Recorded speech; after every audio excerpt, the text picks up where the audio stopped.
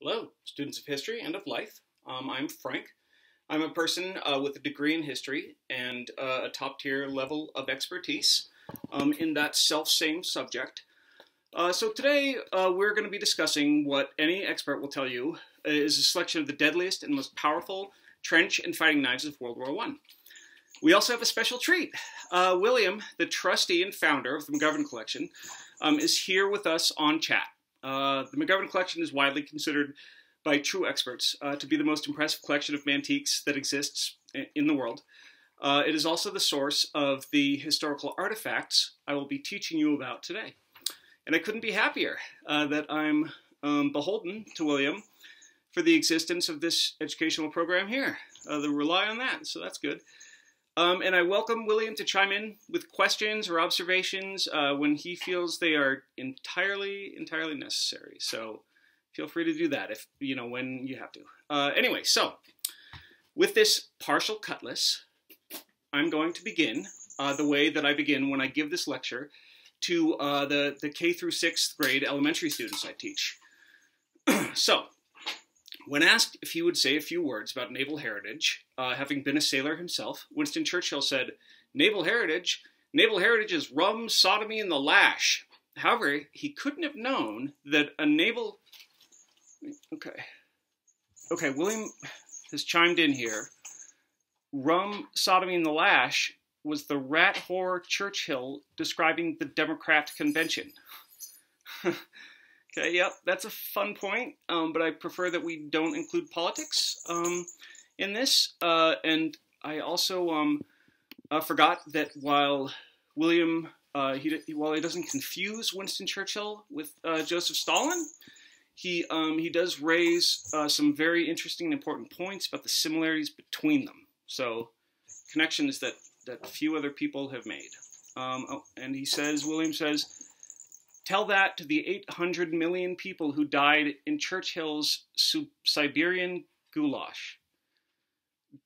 I think that's a little high. Gulag, maybe? Do them antiques now. Okay? Right. So onward. So these are some of the most powerful examples of World War I trench knives in history.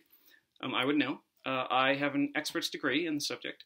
I've chosen for this selection either knuckle knives or D-guard knives, those with a protective or weaponized handguards. The first is this American military sword or saber that you've already seen, and this was cut down to function as a fighting knife. And this was fairly common in both world wars. Sorry, we have a trench. Yeah, get this going. You leave that alone. Sorry, trench animals are extremely powerful. Anyway, that was very common in both world wars.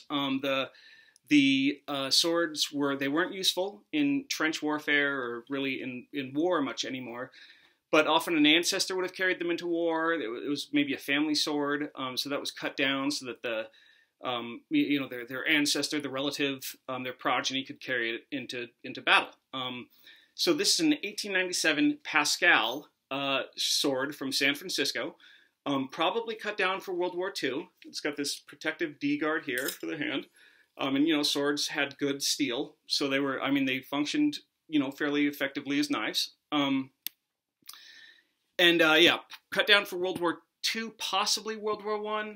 But the provenance we have suggests World War II. So, okay, William is saying, I bet Churchill liked San Francisco. Yeah, I don't even know. Well, I guess he might have. William, yeah, that's a good observation. Germans, British, French, Italians, lots of people did this in both wars on all sides. The cutting down of swords for fighting knives is fairly common. So next, we have a classic. We have the iconic American M1917/1918 trench knife, the knuckle duster. Just to be clear, these are all originals. The McGovern Collection does not traffic with reproductions. That's not how we do. So what I love about these knives and what is terrifying about them is just how utilitarian they are. And here you can see this here. That is from being put in and pulled out of the scabbard. That is a standard thing you find on these M19, 17, and 18 knives. Anyway, so these are they're just, you know, they were made for one purpose. There's no flash about them. This one has this, it's got this studded D guard. And, oh wait, okay, in the chat, William says, Churchill didn't guard his D from studs. Yep, right. Winston Churchill, though. So that's the man we're discussing here. Anyway, so this is called the D guard because of the shape, you know, like a capital D.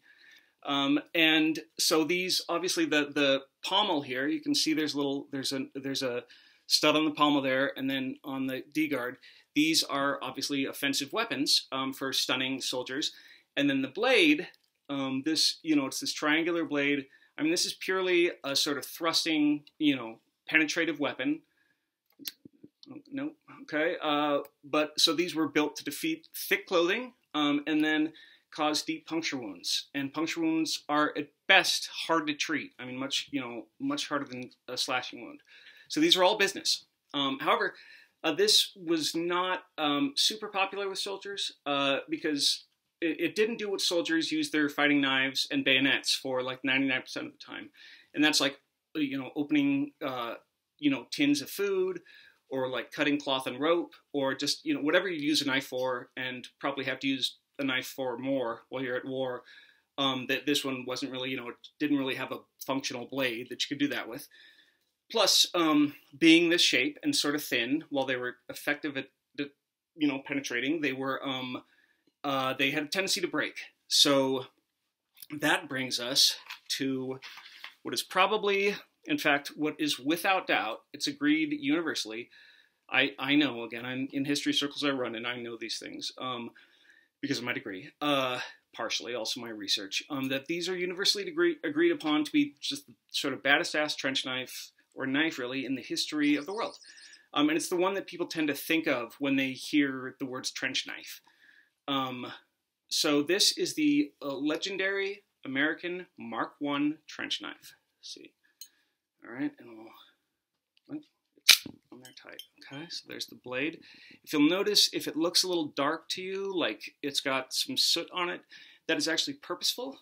These have been blackened so that they did not reflect light when guys were creeping in no man's land at night with these over to bring some knifing over to the Central Powers. So again, all business. And so this, I mean, this takes the offensive fighting knife to the next level. So the guard here is literally spiked brass knuckles. This pommel nut here, this is called, they call this the nut cracker. And for cracking the nuts. And then this, you know, as we've seen already, this strong, you know, sort of central, you know, it's got a, just sort of just a sort of strong blade there. And that blade, as we have seen before, is based on the French trench knife, the Avenger, the L'Avenger. See, sort of extremely similar blade. So what happened is, because the M1917, 1918 trench knife was not very popular, in June of 1918, the Americans, that sort of army brass, got together to find a trench knife, a more functional trench knife. And among them was a trench knife largely designed by the French company Olion, or it's A-U and then Lion, L-I-O-N. So it's either Olion or O-Lion, but that's, no one knows how to pronounce it anymore. It's been lost to history. If I don't know it, then no one does. So a few of the French Olion versions of those knives made it into combat in World War I. But despite being thought of as World War I trench knives, these guys were mostly used by American GIs in World War II, particularly the kind I have. I don't have well, the one I am lucky enough to have on loan from the McGovern collection. I do not have an Oleon. I have the LF&C version, which is the more common kind that we find. Anyway, so these are obviously the world's sort of awesomest knife, and they got a lot of use in World War II because they are the world's most powerful knives. So finally, what we have here is we have this D-guard French nail style knife from the North African campaign of World War I. So along with its provenance, we know that this is sort of a Moroccan and North African knife based on the North African design here on the D-guard.